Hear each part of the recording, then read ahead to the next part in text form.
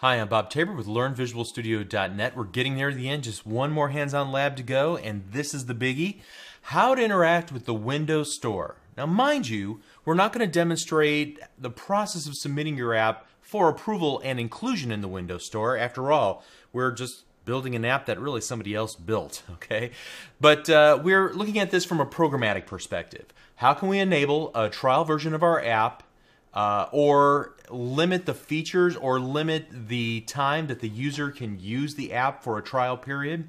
How can we sell in-app items? How can we retrieve licensing information for an app in order to determine whether the app is in trial mode or which, if any, in-app items that have been licensed for this particular user? So this should be really fun, and if you're already imagining an app for sale, this should help flesh out your business model and your strategy and how to make this a reality. All right, so now we're in Hands-On Lab number 8, monetizing your app, trials and in-app purchases. We're looking at exercise number 1, detect trial versions, and we're going to be modifying, first of all, the About page that we added back in lesson number 29 to include licensing information and to determine if the user is running the app as a trial.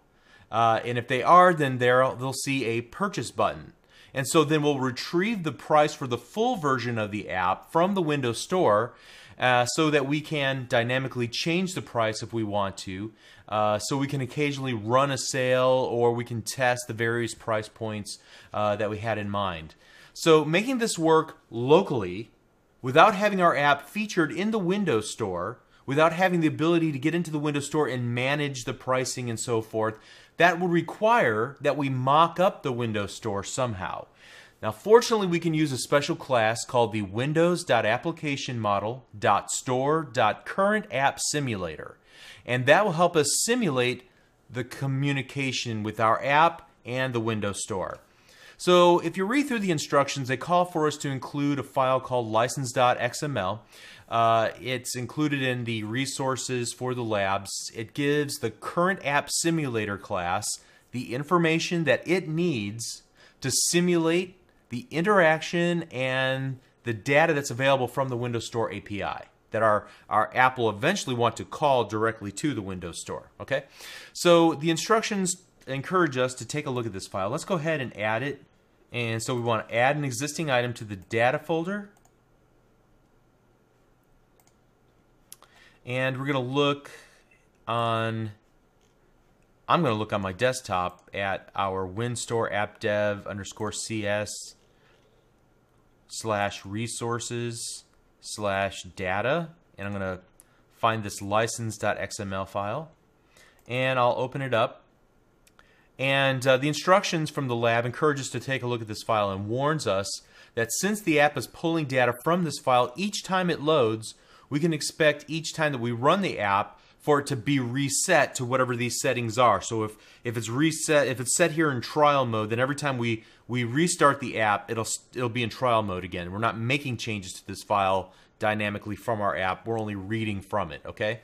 And so, as you can see in the XML file, if we really wanted to, we can easily modify the trial. We can modify the date of expiration for the trial.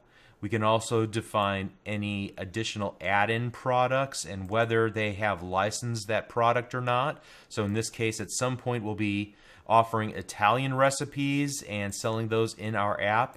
All right. We'll also see here that we have the Italian recipes product and its price. We see the app itself, the full version of the app, currently $12.99, its name, its description, and so forth. Okay. So now just want to make hopefully what should be an obvious point here, but once we're ready to send this app to the Windows Store for inclusion, we would want to remove this configuration file as well as any code that we write in this and the subsequent labs that access this file because this is just for mocking up that interaction. Once we have the real interaction with the Windows Store, we won't need this anymore, right? Okay, so let's continue on here. It asks us to open the app.xaml.cs and add the following statements to the onLaunched. And so here what we're doing is just opening up that license.xml file, and then we're going to load the simulator file into the current app simulator, which is expecting this license file. Okay, so let's go ahead and copy that and then go into our app.xaml.cs, and then let's scroll down and find where we're supposed to insert it. I believe it is right around here. And so while I didn't address this specifically in the previous lesson, this line of code is making sure that you have internet access before you try to register with the Windows notification services. So if we do have internet connection, now would be a good time to go ahead and then access the Windows Store API. And here we'll just simulate that.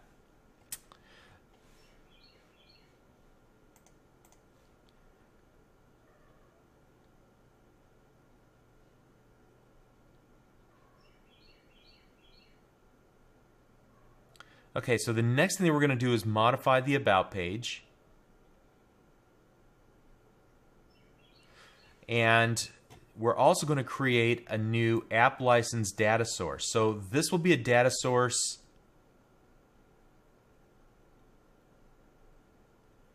that ultimately communicates with the Windows Store API to determine licensing information for the app, whether it's trial version or full, what the price is, and so forth. Also, we're going to need to change the About page later on in this task so that it can display the trial version status as well as the purchase button.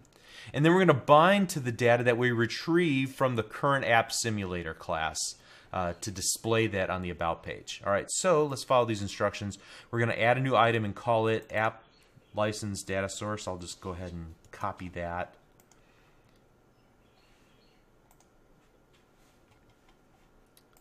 And we want to put this in our data model folder. So I'm going to right click, add class, and I'm going to call this the app license data source.cs. Let's go ahead and select all, and I believe we're going to paste the code that we have here in our instructions over it, and then we'll look at it.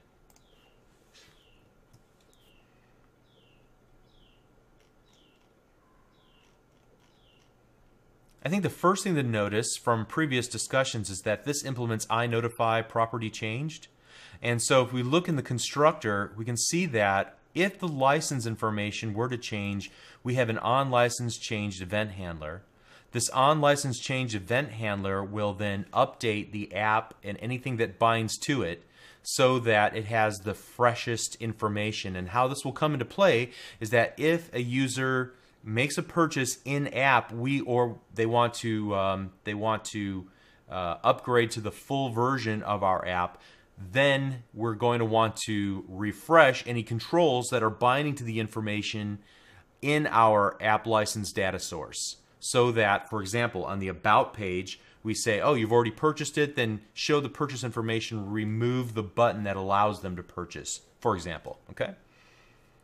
And then there are some other things like public properties that will allow us to get to various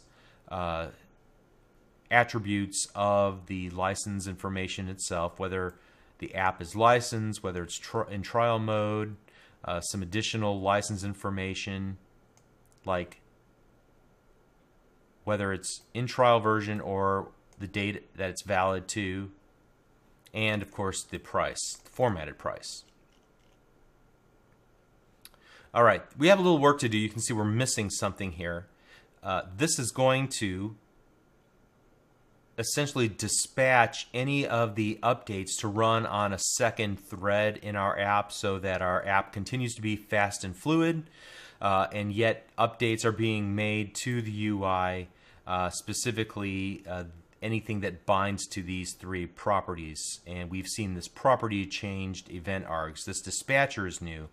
And we're going to add it now, I believe, in the very next step of our instructions here. All right, so here we go. We're going to add this to the as a member and property of the app class.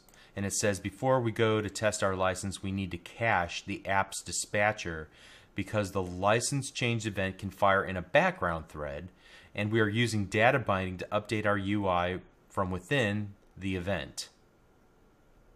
So again, we want this to execute in the background and keep our app responsive while the user is working inside of it. Okay, so we're going to add this to the app.xaml class. So let's go there. We already have it open, and let's just go to the very, very top of the class and paste it here.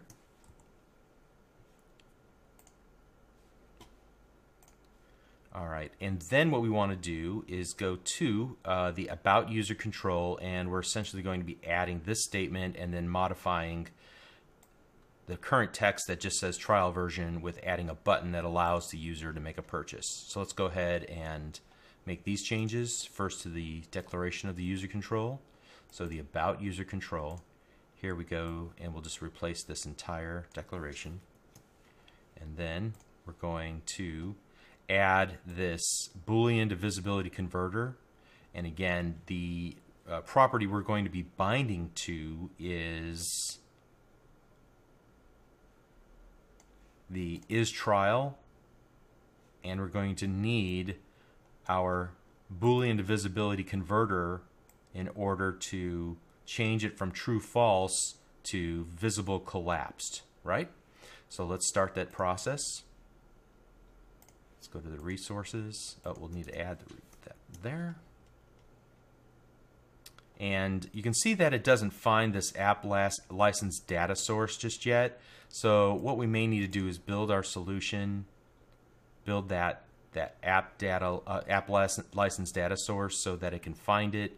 It built successfully. Now if we look back in the about user control, that blue squiggly line is gone. Great. And then the final part of this will be to change out that text block, the trial version text block, and we'll just add this new licensing info text block and the button that allows the user to purchase the full version. All right, the next instructions say that we should run the application, display the charms, tap the settings charm, go to the about settings menu to display the about page, confirm that a purchase button appears and that the price is $12.99. Then what we want to do is go back into the license XML and change the price to $8.99. And so we'll run the application again, and we should make sure that the price is reflected. And then we want to open it again, change it back to $12.99, and change from isTrial from true to false, and then notice the change in the text beneath the title of the app. Okay, so here we go. Let's take those steps.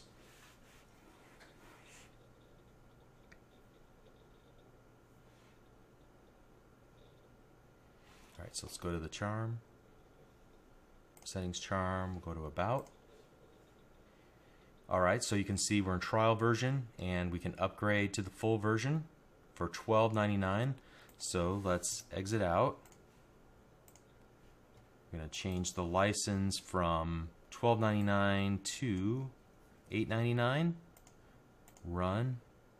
And this is just to reinforce the idea that we're working with this configuration file to modify aspects of our app as it would appear in the Windows Store, and how to integrate with that information that we would pull down from ultimately the Windows Store API.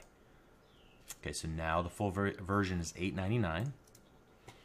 And then the last thing we're called to do is change that price back, and then change from isTrial true to isTrial false. And this time,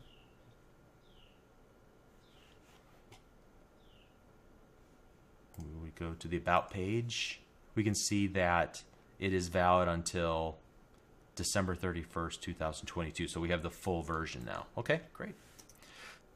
Okay, so our first pass of this was extremely simple, but we got some core concepts under our belt. The value of the simulator, the class that allows us to simulate interaction with the Windows API and that it's only meant for development time, the fact that we can make changes to that configuration file, the license.xml file, in order to simulate the changes we can make through the management portal, I guess you'd say, of the Windows Store for our app, and then see that reflected in our app. And then also we've wired up some this app license data source, and so it is going to spin off a thread that will make any updates to our UI whenever licensing information from the Windows Store API is changed, and we're going to do that in the next lesson. So we've got a lot of good groundwork set up, and we'll continue on in the next lesson. Thank you.